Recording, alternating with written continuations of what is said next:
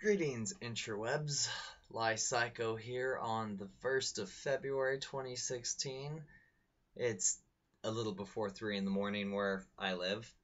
That's fun.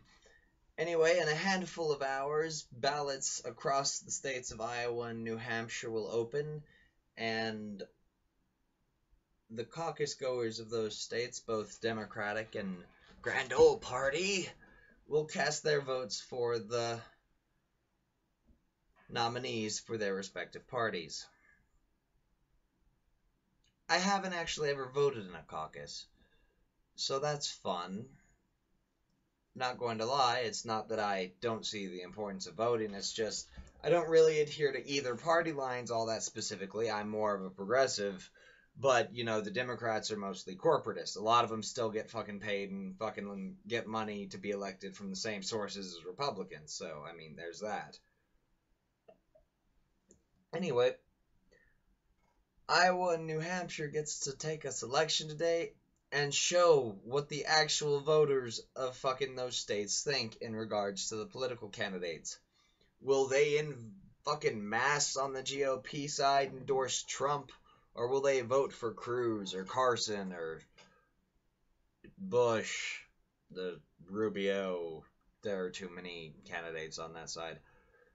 And the Democratic voters, will they vote for Hillary Clinton's message of, well, we have to do very small change at a very small scale, or will they cling on to a message of, no, fuck this shit, we're breaking up the monopolies, the banks don't fucking own everything, big money isn't going to control everything anymore. We're going to have actual fucking change. Like, which will they choose? I'm just sitting here and I'm like, I don't even care about the GOP. I'm not voting for anyone in the GOP come November. There are 10 things I would rather be doing than voting for a Republican. And none of them involve voting for Hillary Clinton. So, the fact of the matter is, the Democratic Iowa and New Hampshire caucus goers get to choose today which way the country is going to go. If they choose Hillary Clinton, I get to look forward to a sweeping sentiment across the states that denounce and decry, oh, the popularity Bernie Sanders has gotten to actually break up Wall Street is just a fad. People don't show up and vote. And if fucking he does catch fire, then he starts to really get attacked as a socialist because they're like, oh god, we have to paint him as the fucking boogeyman now. So I'm looking forward to that either way. Fucking Bernie Sanders is obviously my guy. Hillary Clinton, one issue settles it for me. Like, the campaign finance issue, obviously, I'm more with Bernie than Hillary Clinton, but I'm a rationalist. I'll vote for Hillary Clinton over a fucking Republican when it comes to fucking those other issues.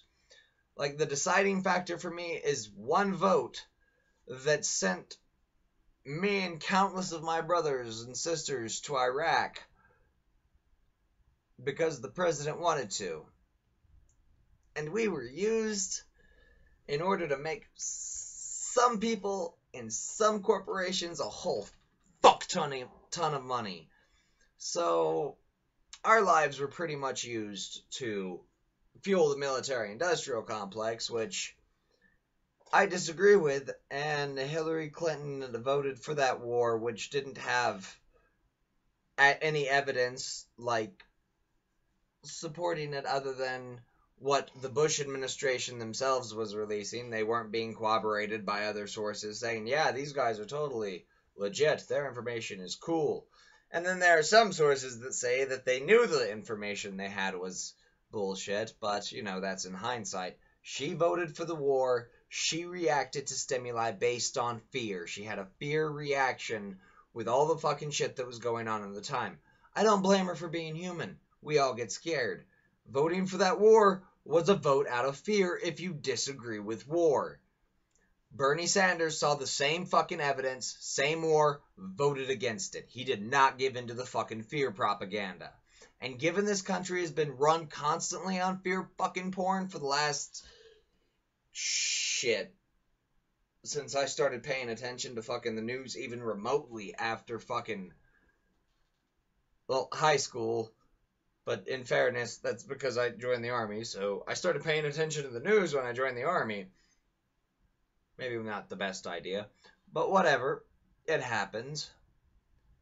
Anyway, so I envy the people of Iowa and New Hampshire because their vote today will be used as fuel for whoever they vote for or whoever they vote against. Like, they will cling on to it.